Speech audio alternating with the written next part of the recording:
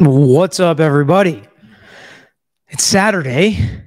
The Knowles are about to kick off, but we've had a lot of questions about the Attorney General's response to Murdaugh's jury tampering, quote unquote, new evidence and reason that he believes a new trial is necessary.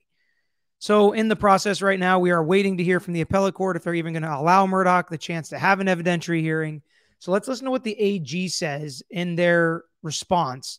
See if they think the whole motion is BS. See if they think the legal standard is different than Murdaugh's team, that there needs to show that there's an overturning of the verdict based on the tampering by the court clerk, whether they think there even was any tampering by the court clerk, and what they think should happen next. Hit that like button if you haven't already for a Saturday video. It's unusual. I mean, we've had more lately than we used to, but Saturday video, always fun. Thanks for being here. Subscribe if you haven't already. Let's get into it here. On September 5th, 2023, appellant moved pursuant to Rule 29B to suspend his appeal and grant leave to file a motion for a new trial based on a blend of mixed allegations broadly directed at the Colleton County Clerk of Court, Rebecca Hill. Respondent would show as follows. A motion for new trial based on after discovered evidence may not be made while the case is on appeal unless the appellate court, upon motion, has suspended the appeal and granted leave to make the motion, which they did try to do, Murdaugh's team. There can be no doubt that motions of this sort should be received with the utmost caution because, as it is said by a learned judge, there are but few cases tried in which something new may not be hunted up, and also because it tends to perjury, meaning to create situations where people can lie after the fact and change the facts, which maybe is going to be alleged in this case. And therefore, we can't have that happen. You only get one bite at the apple type of deal. It would have a mischievous tendency, after all the evidence on the part of the state had been fully disclosed, to allow one with his life in danger an opportunity by the assistance of Confederates to procure unprincipled witnesses to contradict the evidence on the part of the state and thereby defeat the ends of justice. So basically what they're saying is part of this protection is so that we don't have situations where a defendant pays off a witness or pays off a juror after they've already made the decision. Here's $1 million, flip your vote, tell them that you were going to vote not guilty, but somebody, pressured you into voting guilty. We do not want that in our justice system. May sound obvious, but it's worth saying and worth mentioning. To prevail on his request to suspend the appeal and have the matter remanded to the circuit court to proceed on a motion for a new trial based on after discovered evidence, appellant must show, one, the evidence in question is such as will probably change the results if a new trial is granted. So there's a difference here in the standard. The AG's office is trying to argue that it has to change the results or probably change the results. Two, the evidence has been discovered since the trial. Three, the evidence could not have been discovered prior to the trial by the exercise of due diligence. So 2 and 3, they have those, Murdaugh's team. 4, the evidence is material to the issue of guilt or innocence. Maybe, maybe not. And 5, the evidence is not merely cumulative or impeaching. It's not. The movement must show that he did not know of the existence of such evidence at the time of the trial, and that he used due diligence to discover such evidence, or that he could not have discovered it by the exercise of due diligence. A prima facie showing of these factors is necessary before a remand to the circuit court can be granted. So they're saying Murdaugh's team has to show all 5 of those factors before it should even go back for the evidentiary hearing. Additionally, it is essential to the consideration of a motion for a new trial based on after discovered evidence that such motion shall be supported by an affidavit of the accused himself. Unless a valid and sufficient reason for the omission to file such an affidavit is shown, the affidavit of the accused must show that he did not know of the existence of such evidence at the time of the trial, and that he used due diligence to discover such evidence, or that he could not have discovered it by the exercise of due diligence. An affidavit of the appellant's counsel showing these matters is not sufficient. So we have not seen an affidavit from Alec Murdaugh himself saying he didn't know about this evidence. Now, I think it's pretty obvious that they didn't know about this evidence prior to the trial. I think it's obvious that no discovery or due diligence would they have ever found this evidence. Now, the interesting distinction here is, does it need to be evidence that would change the outcome? Murdaugh's team says no, because it's jury tampering by the court clerk. And if that exists at all, that's enough to cast a shadow of doubt over this verdict.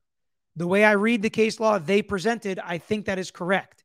Now, this motion made by the AG is also correct in that a motion for new trial based on new evidence, that new evidence usually does have to cast doubt on the verdict. So what's interesting about this is, or it has to show, I should say, that there'd be a different verdict. So what this usually is, like these 5 factors that the AG's office is digging into here, is usually like new DNA evidence.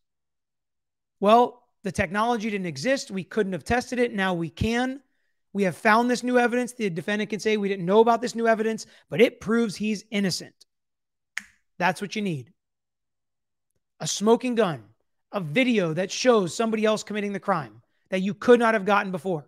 That's new evidence that obviously shows the outcome is probably wrong, but that's very different than jury tampering by the court clerk and the standards for that. So I think they're kind of making different arguments here. It may well be that suspension of the appeal and a remand for an evidentiary hearing will be necessary to properly resolve some of the serious claims raised by appellant in the motion he intends to file. There's another answer to a question we had off the top. Do they think we should have an evidentiary hearing? Do we think this should go back to the circuit court and pause the appeal? Sounds like the AG's office agrees, or at least is not fighting too hard, that we should have an evidentiary hearing in this case. I think we need it personally. I mean, as far as the public is concerned, this does not look good. We need to make sure things were done the right way for the worst of us, so they'll be done the right way for the best of us.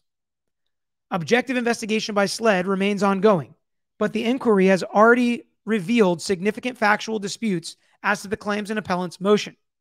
So there's another little zinger. Objective investigation by SLED, I think Murdaugh's team would take issue with that, remains ongoing.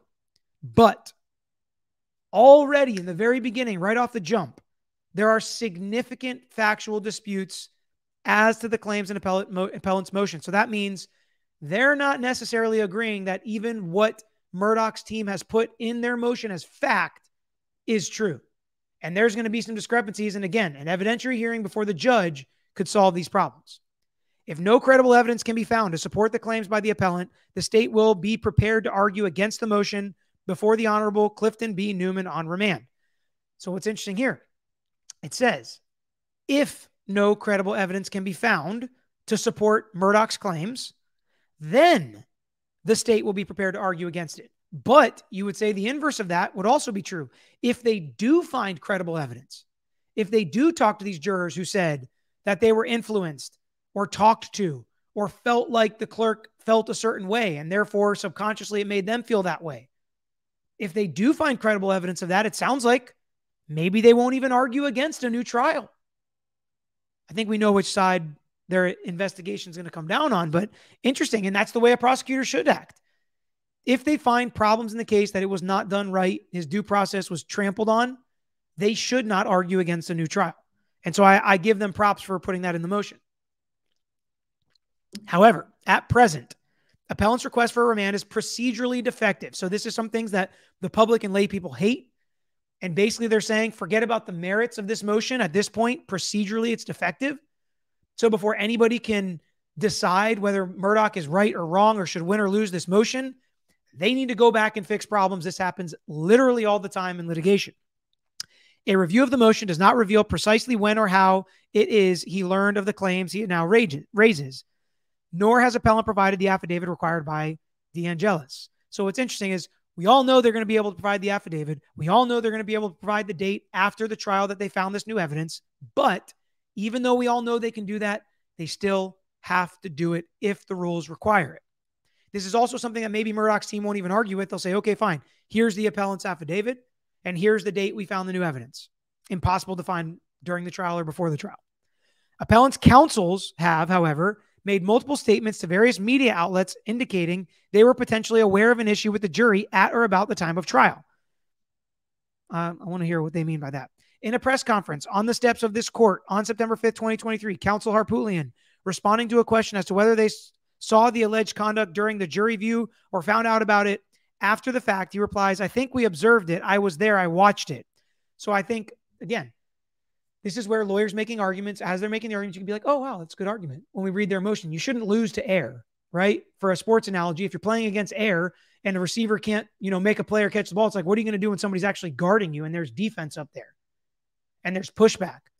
Well, they should win against air, and kind of sounds like they're winning against air. I think we observed it. I was there. I watched it. But if I was Harpootlian, who's much more experienced than I am, but I would say, yeah, we saw them walking together. We didn't see the conversations, or we didn't know what they were talking about, right? It's one thing to see something and not know that it's actual evidence. There's almost no way in my mind that they win on the factors of they should have known this during or before the trial. The only factor I think they have a chance of winning is if the court finds that they need to show that whatever this new evidence is would probably create a different result, because I don't think they're doing that. And to say, as we're discussing this part of the litigation, like whether or not they should have this evidentiary hearing or a new trial, is not to say Alec Murdaugh is innocent. It's not to say he's not guilty.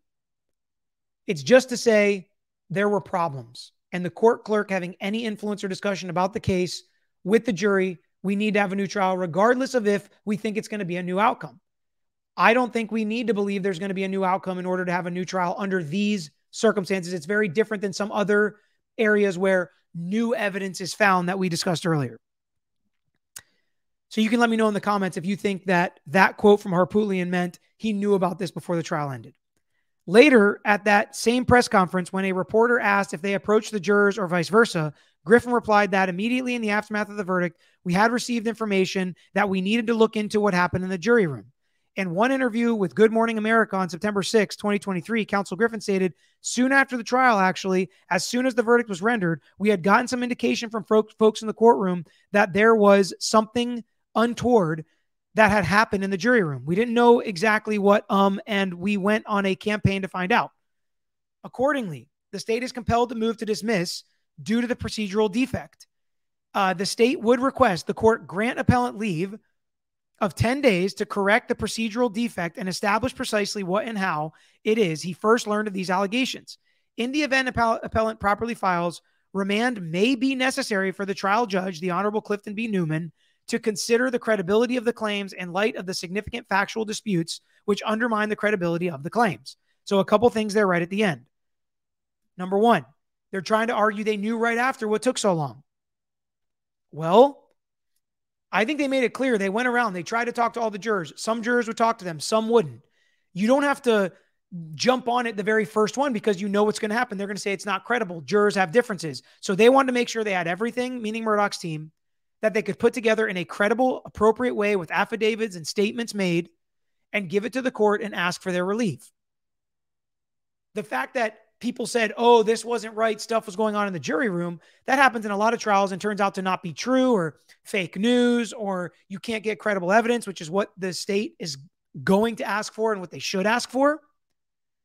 So I just see no way they win that, oh, you should have known about this earlier. Because I think if they should have, could have known about this earlier, I think they did a lot of discovery knocking on doors. People, in the comments said they don't even think they should have done that. But they were doing their investigation to try and find and see if this new evidence even existed. But multiple times they say, give them leave, let them fix this procedural defect in 10 days, which I think they could easily fix in 10 days. I don't think that's going to be a problem or make them lose because of the procedural defect. I do agree with the AG's office. They probably do need to have an affidavit from Murdaugh, and they need to state when they actually found out about the new evidence, which I think is going to be different times, when they talk to different jurors. But another thing that they put in here multiple times, and it's a certain name. They say, maybe this does need to be remanded and held before Clifton B. Newman. Do you think the AG's office think it's going to be better or worse for them to have this motion or this evidentiary hearing in front of Clifton Newman? Do you think they think it's going to be positive or negative for Alec Murdaugh to have this evidentiary hearing in front of Clifton Newman, and why? Now, it's very likely that it would happen before Newman because it's September 16th when I'm recording this. So he's still going to be the judge for another couple months. And it's not like this evidentiary hearing should be kicked out 6 months. It sounds like they have everything, although the AG's office said SLED's investigation is ongoing. So how long do they need to investigate that? And then is Murdaugh's team going to have an opportunity to respond to SLED's investigation and whatever facts SLED comes up with to re-interview the jurors or see if they can find out any more information? Now, sometimes that can make delays. And will that delay it 2.5, 3 months? Plus we have the holidays and all these other trials that are being set. All the other trials that Harpootlian and Griffin have already put on record, the last video that we did on the Murdaugh hearing. So will Murdaugh's team try to delay it enough to where maybe it won't be in front of Clifton Newman? Do they think Clifton Newman is bad for their client? They maybe indicated that in the status conference that we watched together. So a lot of things moving around, but I think we did get a few answers here. I think we got the fact that the AG's office does not agree with the facts. They think there are going to be discrepancies. They want to do their investigation, and they're going to bring their own facts to the table to show that there was no jury tampering. That's their plan, I think. I think number two, they may try to argue if there was jury tampering, it would not have changed the outcome by some of Murdaugh's own affidavits, and it's not likely to change the outcome in the future. I think Murdaugh's team is can argue that's not the standard. But number three, I think the AG's office kind of wants to have an evidentiary hearing as well to put this to bed. If they really have evidence that this is not true, they want to protect this verdict in the public's eye and legally. So I don't think they're going to shy away from an evidentiary hearing. And I think we're moving towards an evidentiary hearing happening. And number four, we found out SLED's doing the investigation. Number five, they want to have this hearing in front of Clifton Newman. So we got a lot of answers in this response. Let me know what questions you still have in the comments. Don't forget to hit that like button, subscribe to our page, and I hope you enjoyed the Saturday special. But I got to go watch the Knowles hopefully put a thumping on BC, even though the weather is apparently not very good out there. Hopefully you guys have a good weekend. Until next time, I'm out of here. Thanks for watching another episode of The Lawyer You Know. If you enjoyed this episode, please hit the thumbs up and share with your friends who might be interested here on YouTube. And of course, don't forget to subscribe to our channel. You can also follow us on all social media, Twitter, Facebook, TikTok, at Lawyer You Know. But on Instagram, we are still at Tragos Law. So look us up on there. And don't forget to listen to the Lawyer You Know podcast, available on all major podcast platforms. If you have a case you want to talk to us about, if it's a personal injury case, wrongful death, catastrophic injury, car accident, or slip and fall case, please email us lawyeryouknow@gmail.com. Of course, all of these links I just mentioned are included in the description below on this episode and every episode. So until next time, this is Peter Tragos, the Lawyer You Know.